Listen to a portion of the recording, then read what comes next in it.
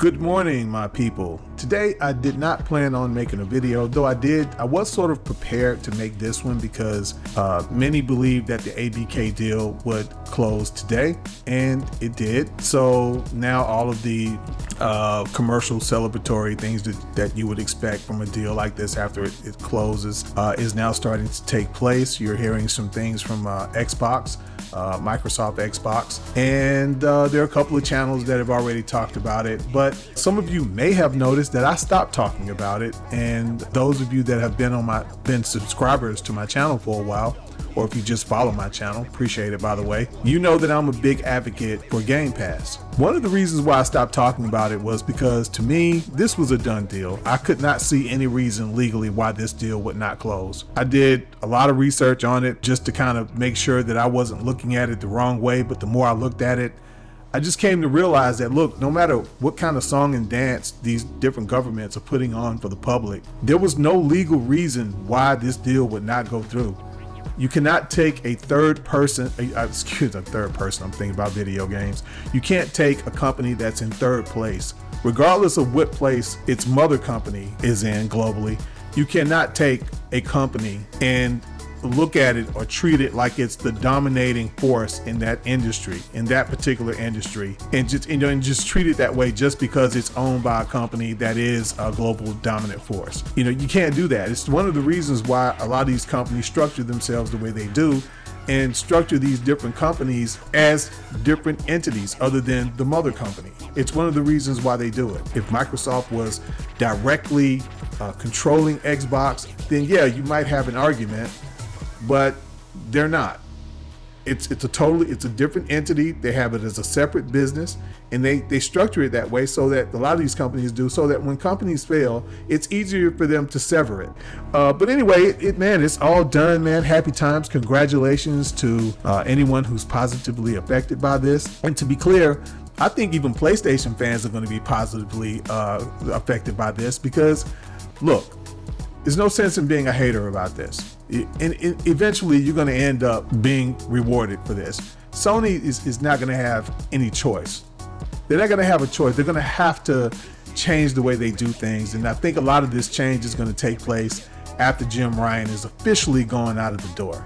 Okay, I think one of the reasons why they want to get rid of Jim Ryan is because I think they want to change, and they're just going to try to make it look like they're going to save face by saying, well, it's not so much that we had anything against a different strategy. It's just that, look, we had a CEO, he had a different vision, and we hired him for his vision, and we wanted to give him a chance to see what he could do. Things didn't work out.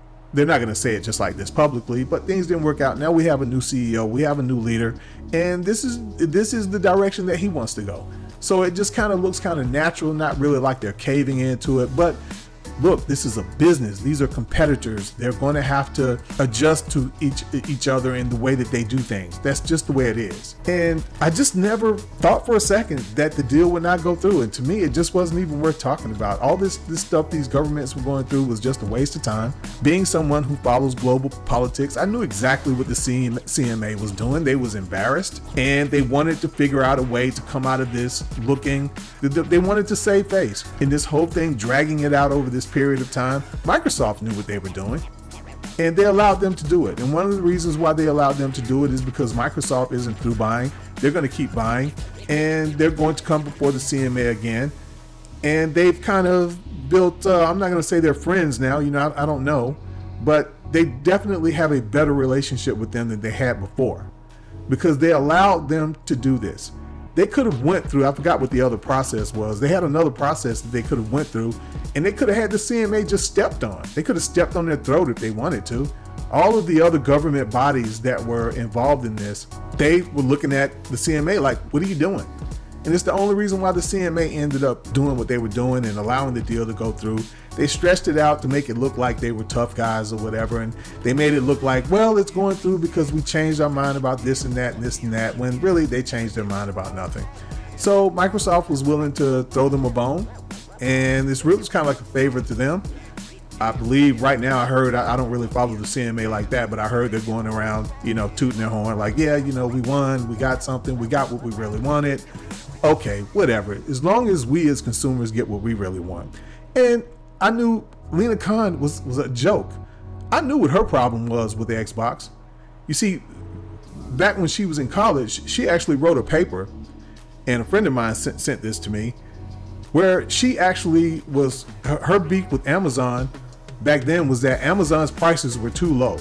In her dissertation, she actually was supporting predatory pricing to cool their growth. In other words, what she was saying was, her argument was, Amazon is taking their, what should be, in her eyes, their desire for maximum profit. They're putting that aside in order to experience great growth, dominating growth. In other words, she's saying that what they're doing is they're using low prices to grow faster than everyone else in their industry, faster than all of their competitors. But I'm like, that is supposed to be the advantage for us, the consumers. That's what competition is supposed to do.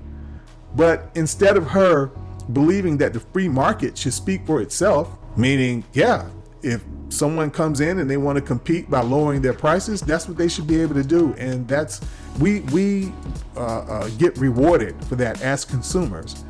But she believed that someone should step in and force Amazon to increase their prices so that it would quail their growth.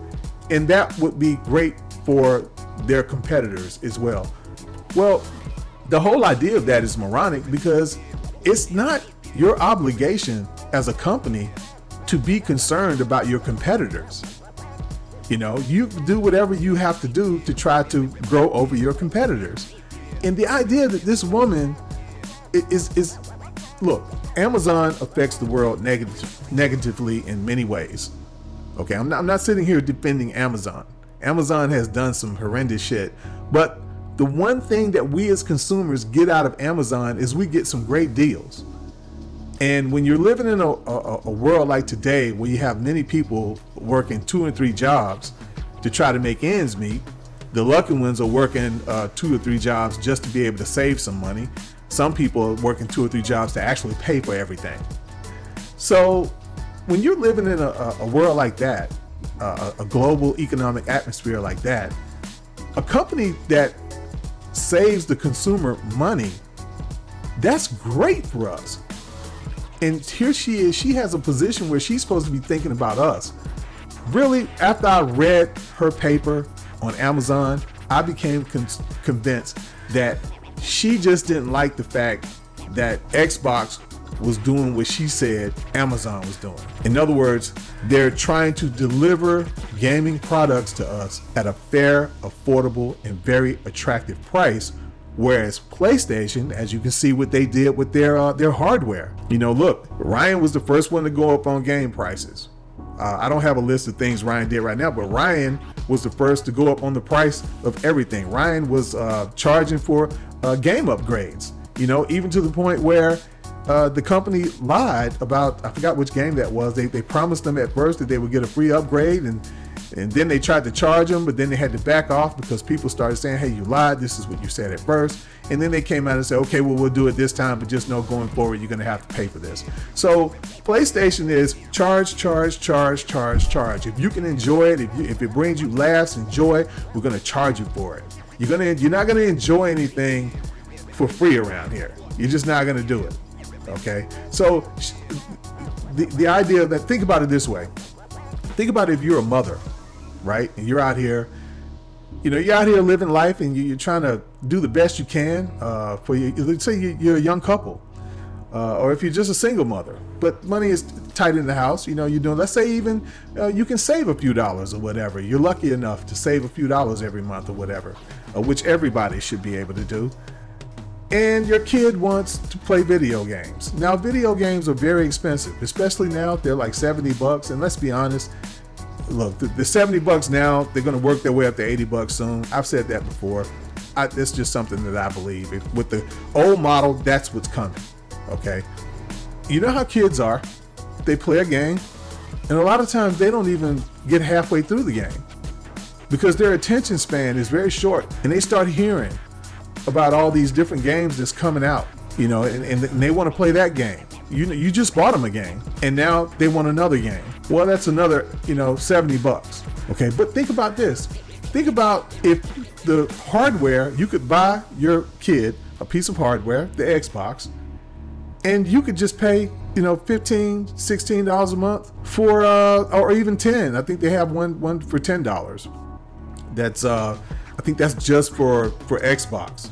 So let's say you can get him or her, meaning your child, a subscription service where that particular company who makes that piece of hardware, they have games coming out in their subscription service every single month. You don't have to worry about your kid coming up, hey, I want this, hey, I want that, hey, I want this, hey, I want that, coming up to you about games now are releasing at a rapid rate, man. It's like rapid fire. These games are just coming out, man. But think about if your kid had all of that company's games coming into that gaming service. You don't need to worry about your kid coming to you, because every time they put out a game, they have access to it. For a set amount of money per month, your kid has, there's God knows how many, there's a ton of games in there right now. You got like access to EA and you have access to Ubisoft games, but you have to, pay a certain amount, but you have access to them. Now, EA comes with mine. It's in my service. I have I forgot what you call it, Ultimate, the Game Pass Ultimate or whatever. But anyway, you know what you're paying every month. You don't need to worry about your kid coming to you asking you for more money to buy games, because all of that company's games are going into a service that you already paid for your kid. And when they come to you, you could just say, if they don't fully understand what they have at that moment, they come to you, hey, Xbox has a new game out, I want to get it. Can we go to the store and get it? You can say, hey, Daddy, you don't have to do that. You have Game Pass. Well, what do you mean? Well, you automatically get the game the day it releases. You have it now. Is it out now? Yeah, it's out now. Okay, you have it now.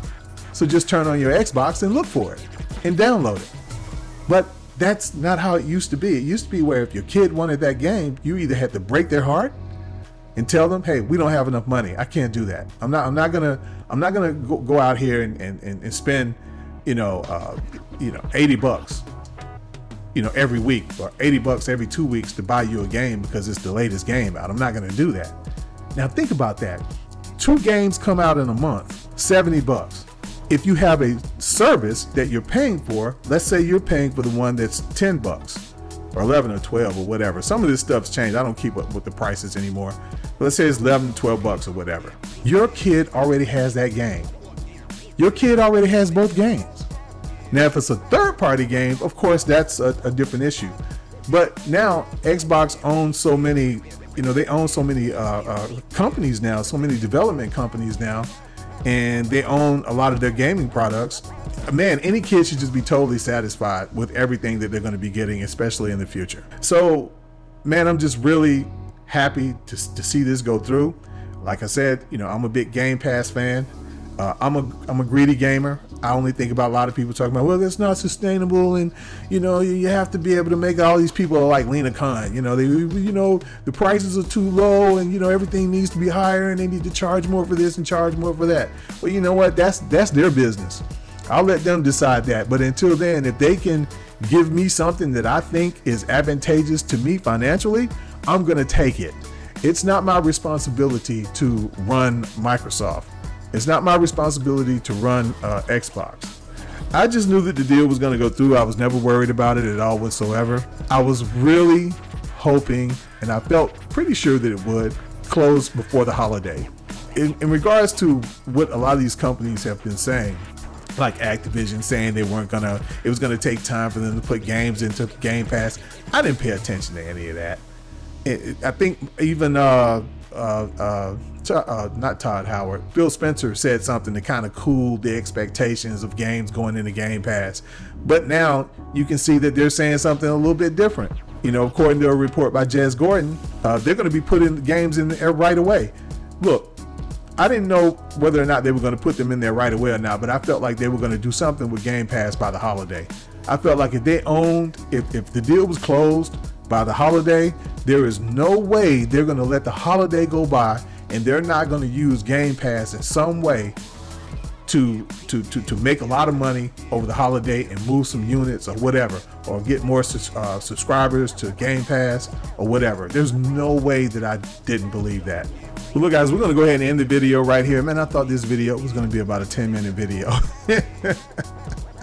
Jokes on me. But look guys, hey, look, if you have Game Pass, congratulations. If you have an Xbox, congratulations. If you have PC Game Pass, congratulations. We are all about to be rewarded for the wait. There is a lot of games that's about to come into Game Pass, and the holiday is going to look good too. So we just have to keep an eye out and see what they're going to do for the holiday, but I'm sure it's going to be something interesting. But hey guys, until next time, stay safe.